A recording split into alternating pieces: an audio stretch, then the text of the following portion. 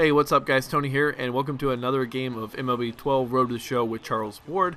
This is the AA playoffs. This is the last series that Charles is going to be playing in the minor leagues. As I told you guys in one of the previous commentaries, he goes and he makes his way to the majors, invited to training camp in the spring, and makes the club. And so where I'm at right now, I believe, and I haven't really played much with this character as of late, I believe he's in August of 2013, so it's almost the end of the season.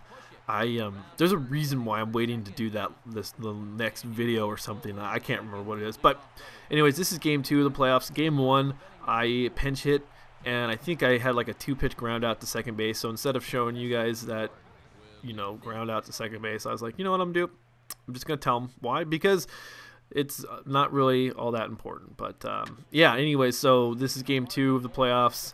And let's take a look at it. What I'm going to do, actually, I was going to do like this crazy combination of like points, because after every game I put points into the character, but I didn't want to confuse, so I'm going to do the whole series, and then I'm going to get to the points at the end like I normally do. So there's like 3 separate sections of points, because I had a bunch of points. I had like 400 or 500 points total that I distributed throughout this video. So anyways, but what I want to get to is something I actually wanted to get to earlier in the week. I just totally brain farted or just didn't have time or what have you. But most of you guys probably have already heard of Ozzie Guillen. Well, hopefully you should have heard of Ozzie Guillen. He's a very controversial manager, but his comments this last weekend were especially controversial. Usually he rattles on and has tirades about sports writers, or apparently homosexuals and all sorts of other things that he talks about and that he has very strong feelings about, and it's gotten him into trouble before. But these latest comments, now that he's the manager of the Miami Marlins, have gotten him into even deeper and potentially could end his tenure. I don't know what's going to happen, but it could end his tenure in Miami. And just in case you don't know, I'm going to go just tell you guys right now.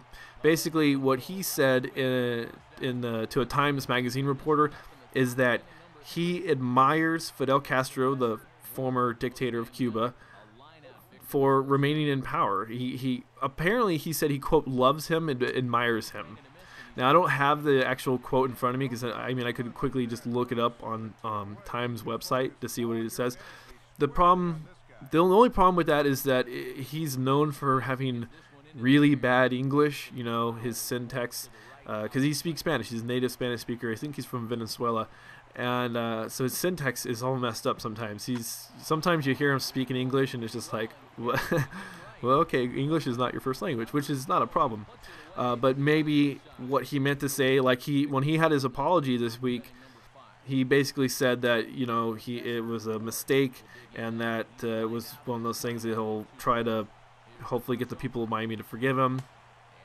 But his point was that he didn't mean to say what he said, which is strange, because people typically, unless you're in the middle of a fight, sometimes you're just like in the middle of a fight with someone and you're just like, you are fat. If you're like in a fight with your girlfriend or whatever, and you say those things that cut really deep because you yourself are being cut deep. So it's one of those, I don't know, retaliation tactics or whatever. But in this case, if you're talking to a reporter, you kind of like speak your mind. And I'm not going to vilify him, and I'm not going to damn him for what he said, because personally, this is the United States, and I firmly believe that, hey, we have the right of freedom of speech.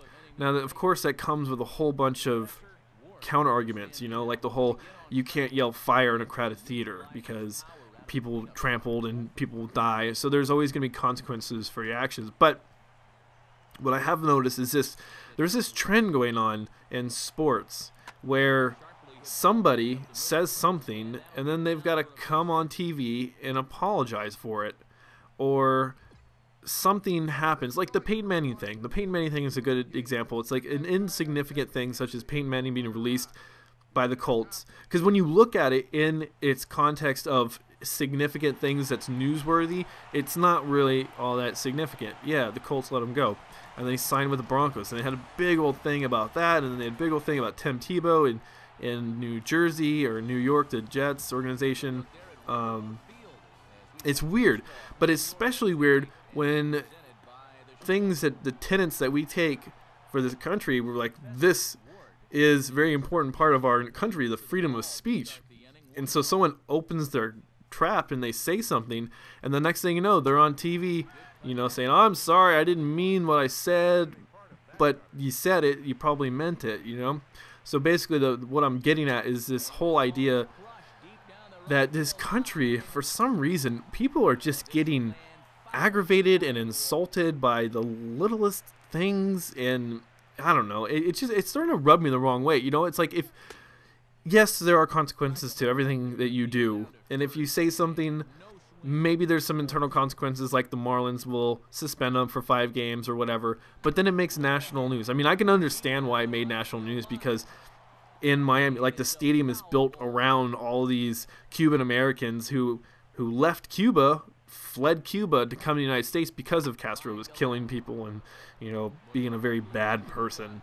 But the idea that that there's this, I mean, I understand the public outroar, and I understand that there should be something done, but at the same time, it conflicts with my belief in the freedom of speech. And like I said, the freedom is limited. It's not absolute. You can't just go around saying everything out. We've got laws against slander and all sorts of other stuff. So I get that, but it's just like every time it has to have some sort of a public spectacle out of it, and there are groups in Miami who are going to protest the Marlins, or protest at Marlins Stadium until Ozzie Guillen is fired. That's how strong they feel about that. And I understand that. I mean, I can see that's the consequence right there of his actions, is that the fan base that they're trying to bring together, they suddenly polarized, and people now don't want to come to Marlins games because they've got a manager who admires Fidel Castro, a person that the fan base they're trying to reach out to absolutely despises and hates. And some people on the radio have been making this sort of analogous to some white person being like, "I admire Hitler." There are people out there, there are these neo-Nazi, white supremacist people who are like that. Of course, they're not really in a position to be role models. I don't know if you can consider a baseball manager a role model, but just someone who's in the public light. But those people are out there, but there's not much said about them. Like, oh, they're just sort of a fringe group, whatever. I think a lot of it has to kind of do with the fact that baseball is America's game, America's pastime, and so there's something pure about it that we all want to maintain with baseball. I don't know, but and another example that I wrote down on my notes is the Tiger Woods thing. It's something that was very personal and private, turned into a public spectacle. I think a lot of it had to do with the ladies just totally getting out there, and it was very much, the snowball effect. But then Tiger Woods had to go on TV and would be like, "I'm sorry for being addicted to sex and liking to sex up the girls." It's like, well, does he really have to apologize for that? I mean, I don't think so. I mean, I know some of his sponsors dropped him, but it's like that's their right to do that, But the idea that he had to come on TV and apologize for liking sex and having an affair, it's like people have affairs all the time, And the whole, and this is what I know someone's gonna be like, well, he's a role model, and so he has an obligation to live this moral high life, and that's great. I do believe that, yeah, there are people who are role models, but those kids who were looking up to people like Tiger Woods, and they might think that's super cool to go have sex with like 15, 20 girls or whatever while you're married. The flip side is those people have parents. Those kids have parents, and the parents should teach them that's wrong.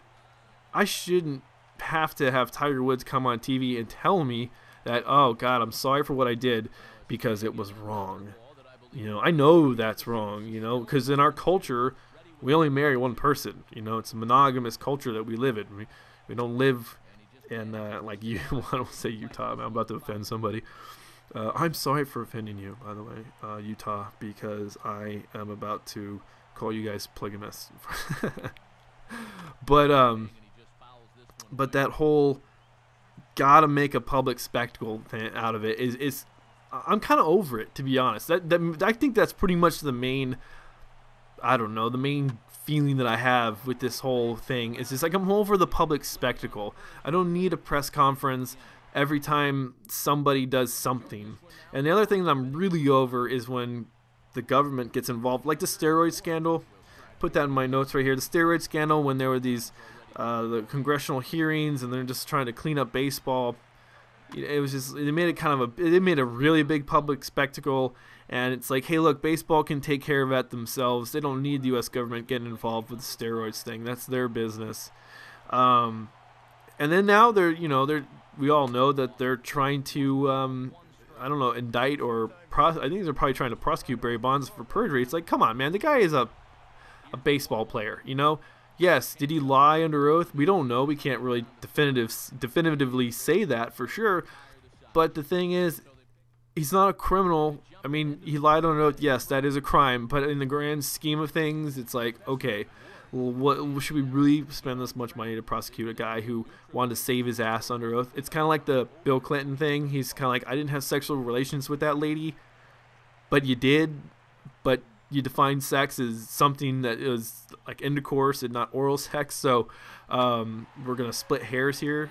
Yeah. So, anyways, that's what's been going on. I'm kind of curious. What do you guys think about the Ozzie Guillen thing? Do you think he should get fired? You know, or do you think the 5-game suspension is enough? And what do you guys think about this whole public spectacle thing? Every time someone who is remotely in the spotlight does something bad, they gotta suddenly have a press conference about it. So let me know that in the comment section. All right, so we got, like I said, I got 500 points here. What I'm going to end up doing is actually put a lot of points into speed because I'm trying to get my character to be a speed demon. But I put 50 points into speed, I put 50 points into fielding, and then to continue on that sort of fielding range, I'm going to put 50 points into reaction time, and then 50 points into acceleration, and then I put 150 points into right-hand contact, and then 151 points into right-hand power. So like I told you before, my goal, once I get to like a 50 or 60, I try to get up to the next 10, so I'm trying to get up to 70.